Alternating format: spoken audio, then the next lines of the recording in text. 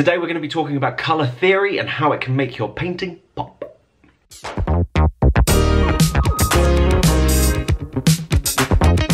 Hi guys, my name's SBJ and today we're going to be talking about colour theory. Off the bat, let's talk about why colour theory is important. The main thing with colour theory is that it allows you to know what colours work well together in certain aspects. And the two main things I'm going to be talking about are your contrasting colours and your accent colours. Now your contrasting colours are colours that are the complete opposite end of the colour spectrum, and they help make your models, your miniatures pop with particular parts of them. And then your accent colours are colours that tend to go with the colour that you're using. Now when you're using whites, blacks and greys, you tend to have quite a vast pool to work from within that. But when you're using your yellows, your reds, your blues and stuff like that, your area of what you can use sort of goes down quite a bit. Now by the end of this video I'm going to show you how we can use this colour theory that we are learning today and using it on the models that we've already started painting, and what sort of colours we could put on there if we wanted to help make that sort of pop happen. Now where some of the colour schemes that we're using are based off Horus Heresy designs, armour colours and stuff like that, there will be some that we're sort of almost steered into, but the reason we're steered into that is because when these armour palettes were designed, they were designed with a particular colour scheme in mind because they used colour theory. So what we're going to do, let's go and have a look at the infographic that's been provided by the internet and we'll talk you through it. Now as I said, I'm going to be talking you through this graphic that has been provided, and while some of this will help the army colours that we're choosing, hopefully it helps you understand using colour theory and other things that you do. So whether that's designing graphics or trying to simulate things for websites and things like that, that's what the main colour theory is. But for me, as I said, the idea of using the contrasting colours is a big thing. So let's first of all take a look at a normal colour wheel. Okay, so we're looking at this colour wheel here, and you can see that you've got your primary colours, your secondary colours and your tertiary colours. Now the main reason I wanted to show this to you is that when you're painting armies and things like that, there's certain things that you want to use that will pop and they don't necessarily clash with the armour that you're using. And that's not saying that all of these do clash, but there's certain colours that just work with the army, and there's a reason you see certain base colours sort of on the bases of models versus the armour colour. And I'm going to use the Alpha Legion blue and Ultramarines in this particular description, and you see a lot of Alpha Legion armies with that beautiful blue where they're using orange. Now the reason that orange works so well is because with blue you need to look at a colour that is a secondary colour that doesn't use blue to make that contrasting effect. Now you want it to stand out and you want it to be good, but you don't necessarily want it to take away from what you've already done with your beautiful colour work. So looking at the secondary colours, you've obviously got purple, green and orange. Now green and purple have got blue in them, but if you have a look at orange, it uses red and yellow. So you're using a colour that doesn't contain the initial colour that you're using, and it creates that contrasting colour. So it's the direct other end of the spectrum, it's got no blue in it, so it's quite a stark contrast. Now you see a lot of Alpha Legion armies using orange basing to simulate Mars and stuff like that, but also it's a fantastic colour to use when you're doing things like plasma, which if you don't know is a type of weapon used in the game, and it gives off a glow effect, and it's something that a lot of painters use to sort of add a little bit of interest on the model. Now you can use this on Volkite as well, but the reason that it works so well with orange is because it doesn't contain any blue. So let's look at a different example of that and have a look at something like salamanders. Now salamanders are green, which is a secondary colour. So let's have a look at the primary colour that isn't used to make green and why that will be effective to help make it pop. Now, when you're using a secondary colour, it somehow opens up a broader scale of what you can use to really make things pop. But let's have a look at the principles of this. So we have a look at green, which uses blue and yellow to make that colour. So then we sort of come across this area where we go, okay, so we don't use any colours that contain yellow or blue for now. So we have a look at red. Now you don't use red to make green, or you could do to add particular shades, but that's that's besides the point. So you look at red, and red suddenly becomes that really nice contrasting colour to work with your green. So then if you're doing plasma, you can start using reds and things like that. However, you can start using the secondary colours that feature red to help pop a little bit more. This is where it gets a little bit complicated, so if you follow, perfect.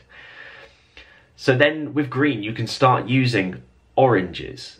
And because it contains that red, it's still keeping that beautiful contrasting colour. But using orange, where it has a little bit of yellow in it, it still works. Now, you want it to be a more red orange than a yellow orange. But that's why the flames on a salamander's colour scheme works really, really well.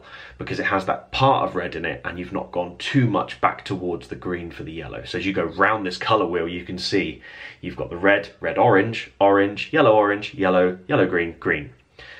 And that's sort of like this blending scale of how to make that work.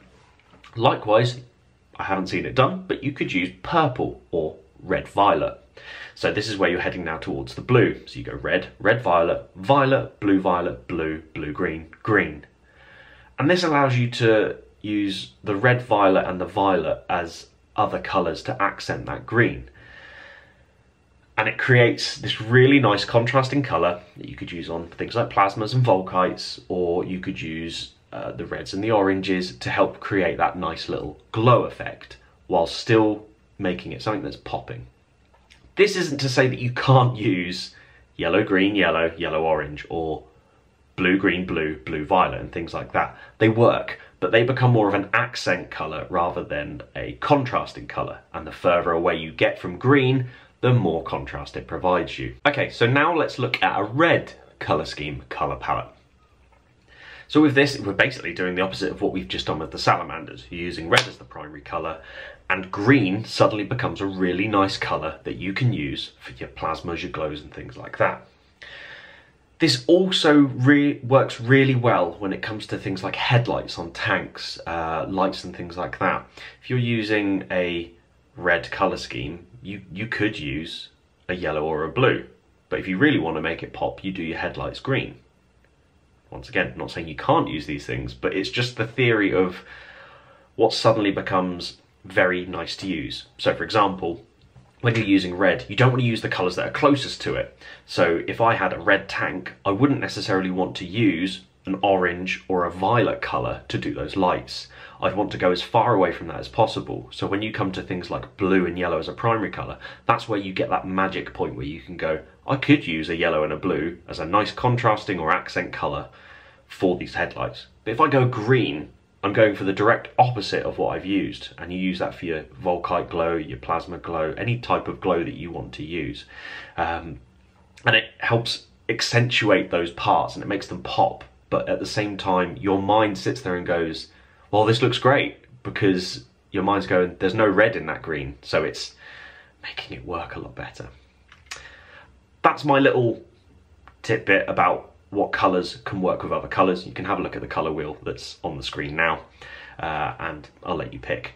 This isn't to say that you can't do any of these colours, it just seems to work so much better in the ways that you're doing it. So for example, if you have a yellow Imperial Fists army, you could use violet as your opposite colour, because violet, purple, doesn't contain any yellow, it contains red and blue. So then you've got that nice broad spectrum of where you can use those type of colours, and it'll pop even more on your yellow.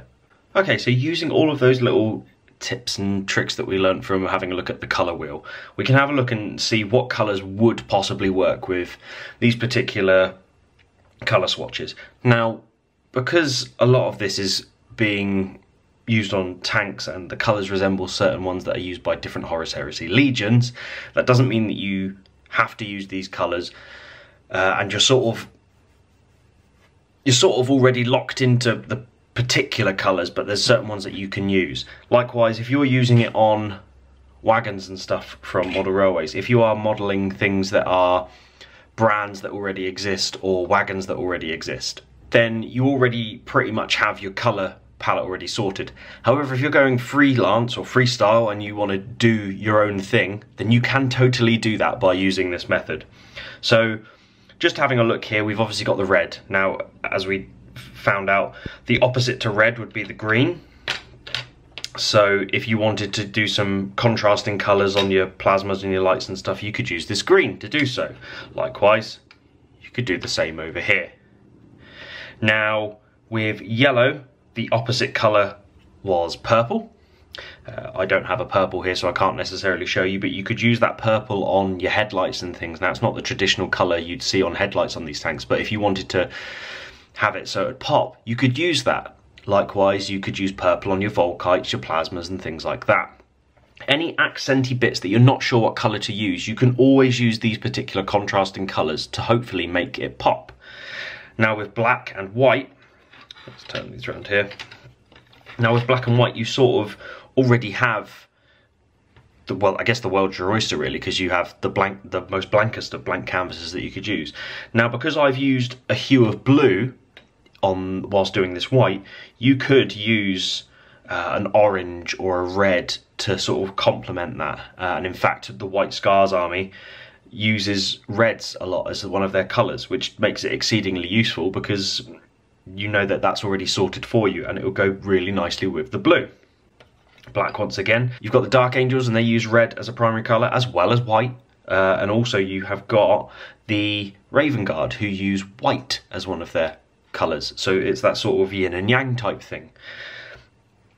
Yellow would be the purple, blue would be an orange, so once again if you sort of have a look at adding in these colours, you're creating a sort of accent for you.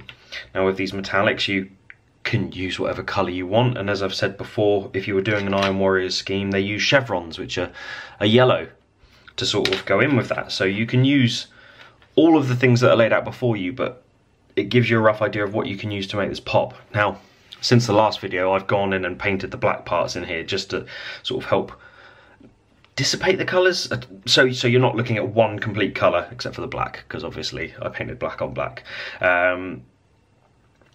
You could go in and airbrush these parts by masking up. The Sons of Horus use a dark red as their accent colour in there, so you can use that. And then you can start using metallics and stuff as well. So with the Thousand Suns, they're red, but their other colours that they use are white and gold. And then if you look at the Alpha Legion type colours, they use a silver as their trim. But if you were doing Ultramarines, you're looking at a gold for your trim. And you can sort of use those along the way and try and find out ways to make it work for you. Now, hopefully this has been a useful video for you and you've managed to get a rough idea of what sort of colours you'd like to use in the future. If you're looking to create extra accents and things like that on your models, then you definitely can, and you can use these methods. Now, in the next video, what I'm going to be doing is I am going to be glossing these, and I'm going to start doing transfers and weathering is the next step. Now, off camera, I did actually paint all the wheels on the tanks with Typhus Corrosion, and I did the same with exhausts. Now, if I'm not glossing these, that's perfect, I can go on. But what I should have done is waited until I had weathered, I had at least done transfers before doing that. But that doesn't mean that you can't do that if you're not looking to gloss varnish any of this. But for the next process, we're going to gloss, varnish, we are going to add transfers, and we're going to start adding weathering.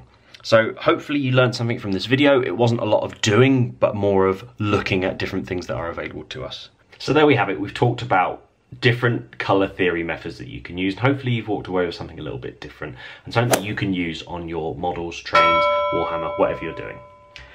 If you've enjoyed this video, please leave a comment down below, and if you are following along, let me know. Otherwise, thank you very, very much for watching, and I hope you look forward to the next one, and I'll see you guys again soon. Thanks very much.